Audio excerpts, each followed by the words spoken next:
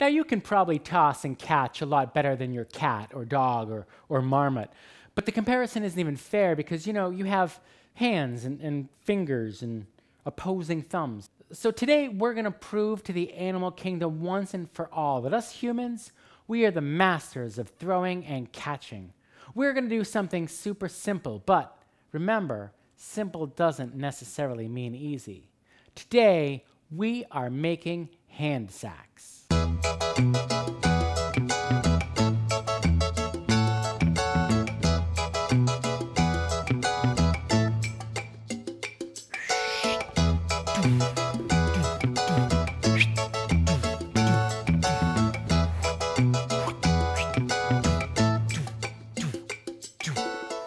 Hand sacks are flat, sand-filled balls that are thrown and caught on the backs of your hands. Now, that might sound almost impossible at first. And if you're using something round and smooth like a crystal ball, it almost is. But it's a whole lot easier and funner if you use something less round and less slippery, like a flop ball.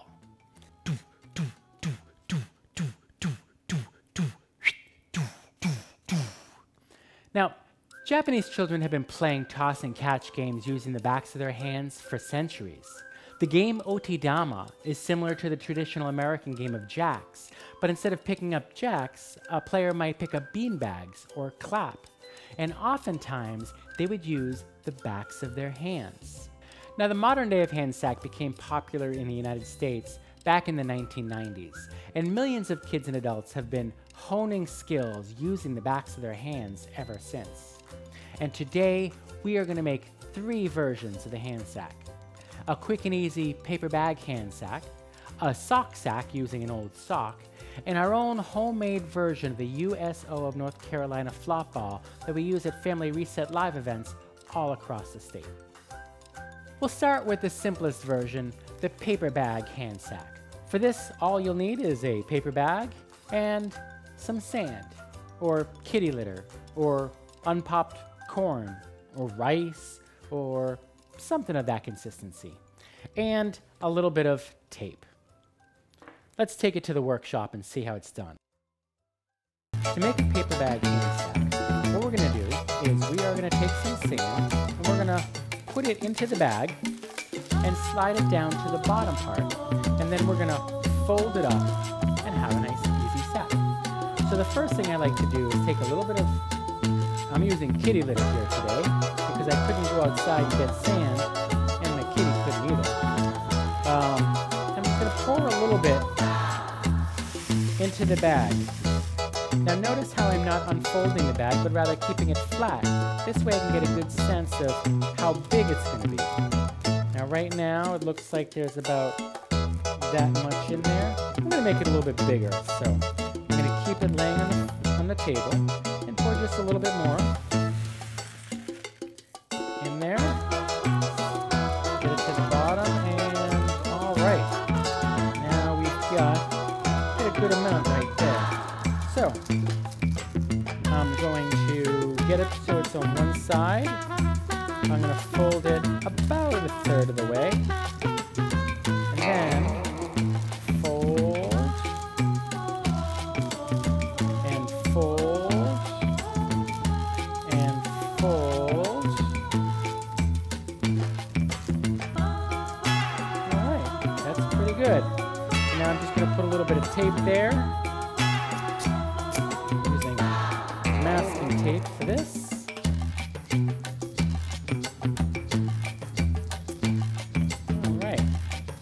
There, now I have a little sack, about the same size as the hand sack. And there we go, this is our paper bag hand sack. Now the advantage to using a paper bag is it's a little less slippery. So, take the paper bag hand sack, put it on the back of your hand, and at first, just sort of balance it there and move it there, or move your hand around, and then you can try to start to throw it up a little bit. Now if you have small hands, you can spread your fingers out nice and wide, and that'll make a bigger base for it to balance, or you can put 2 hands together. So practice throwing and catching your paper bag hand sack on the back of your hand. Rats. The sock sack. Now, if you're like me, you lose socks. And I don't know where they could possibly go. I mean, I always keep my feet together, but alas, socks get lost. I have an odd one here, a less odd one there, an even one over here. I don't know. Maybe the dryer eats them. But what do you do with so many single socks? Well, if you have any left over from making your sock poi that we did last week, you might go ahead and make a one sock flop. For this, all you need is a one sock.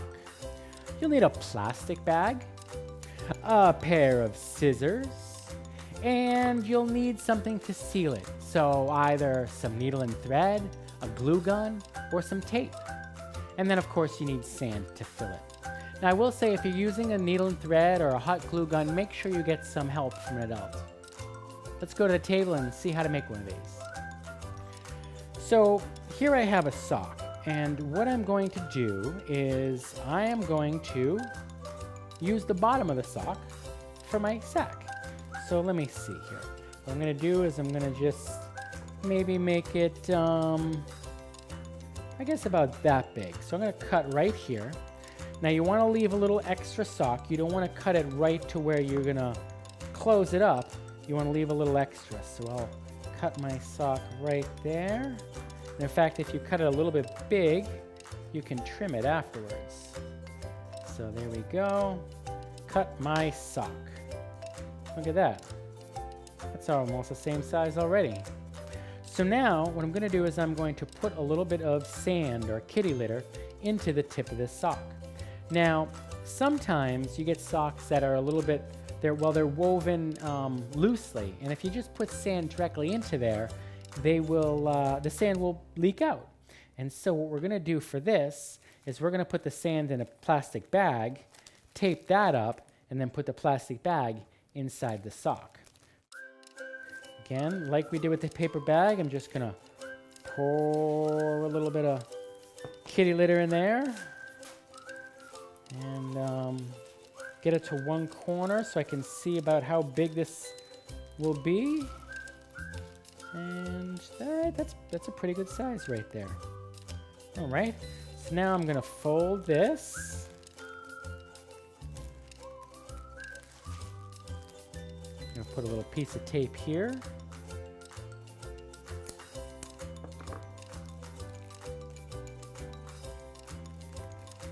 And then,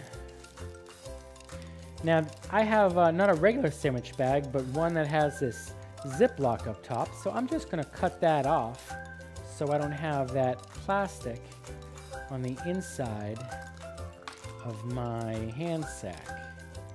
Now it's going to be really important to make sure I tape this up good so all that sand doesn't leak out. I get that folded. Get another piece of tape, fold that over, and there we go. All right, so I've got a little hand sack made out of a plastic bag, but that's not that pretty, and well, that actually works pretty good. But we're gonna make it even prettier by putting it inside a sock. I'm gonna take the sock, put it in there just like that. And now I am going to seal this shut. Now again, you could use some tape and just tape that shut, or a hot glue gun you could do, or what we're going to do here is we are going to sew it using a needle and thread. Now before you sew, make sure you do get the help of a parent. And if this is the first time you're sewing something, congratulations. Now there's lots of different stitches that you can do when you're sewing. I don't know what they are because I don't do a lot of sewing. But I'm just going to go in and out, back and forth, careful with my fingers.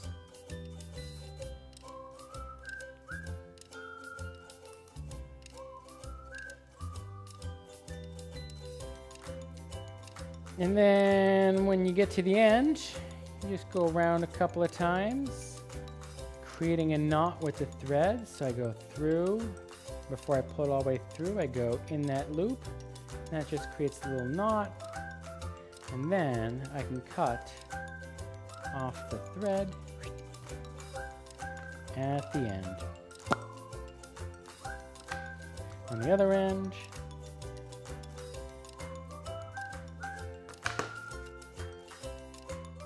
And there you go. A sock flop. Quick and easy, and it makes use of all your extra socks in a drawer. Now for this DIY flop ball, you're going to need a couple of things. You're going to need some heavyweight or medium weight fabric, something that's a bit stiff and has a tight weave, so that the sand doesn't leak out. You'll also need a marker and some scissors. You'll need something to thread, so a needle and thread.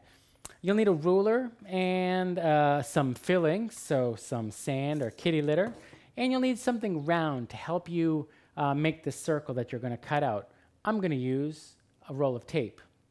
So for this, we're going to need to draw out 2 circles on a fabric. Now, we're going to sew this inside out and then put it together. So I like to draw the circles on what's going to be the inside of the fabric. Now we want to draw circles that are about 3.5 inches in diameter. Now if you look at this tape roll right here, it's just under 3.5 inches. And that's just because I want to end up with a hand sack that's around 3 inches wide. Now you can go a little bit wider or a little bit less wide, both are fine. You can make these in any shape you want, in fact. If you want, you can do a big circle or a triangle, or that's not a triangle, that's a rectangle, or a square, or a triangle. Do whatever shapes you want. But for this, I am going to make it round. So I'm going to cut out 2 round circles out of this fabric. Now I'm going to do it over on the edge there, so I don't have to do a lot of cutting to get to it. So I'll do 1 circle, just around like that.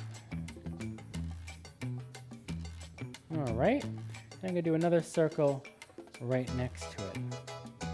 Now this fabric here that I'm using, it was a piece of sample fabric that somebody gave me.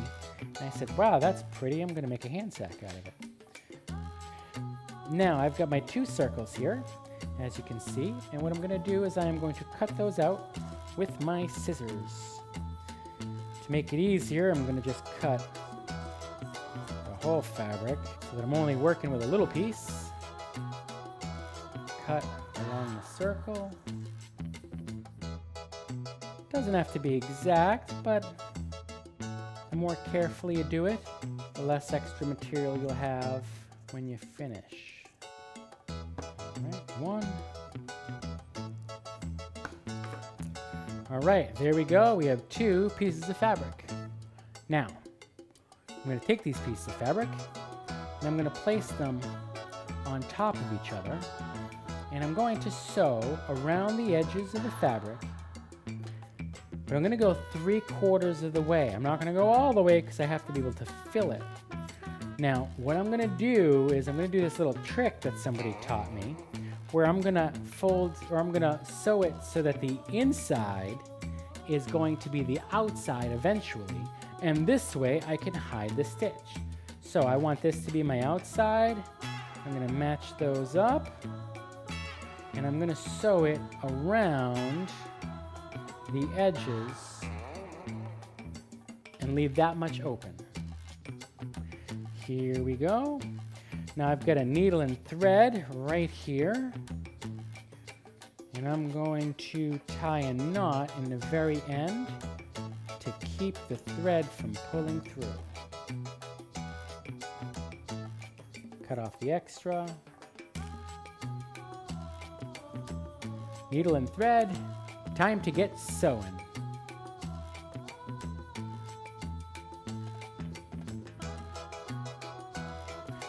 All right. Well, it looks like I am getting close to the end here.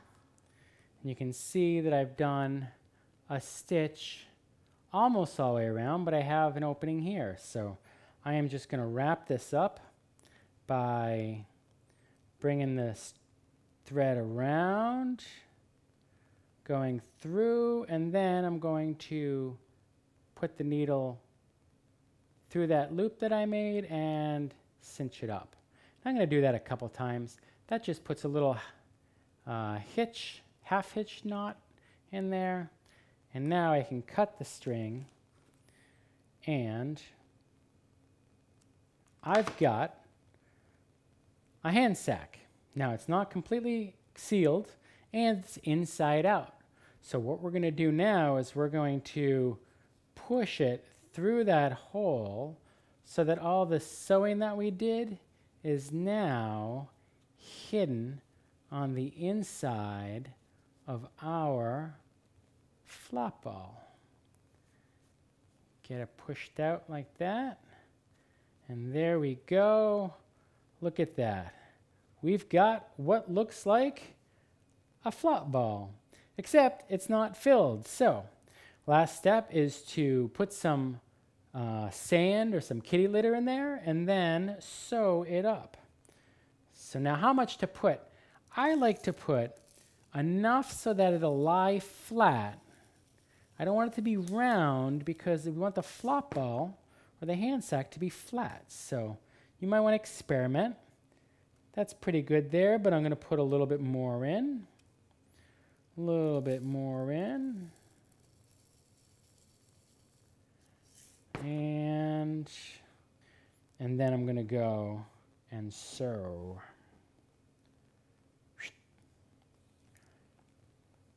And then like I did for the inside, I'm going to go through, go around a couple times, pass the thread through the loop that I make. So I put a little knot in the thread, and then cut off the extra, cut off the extra,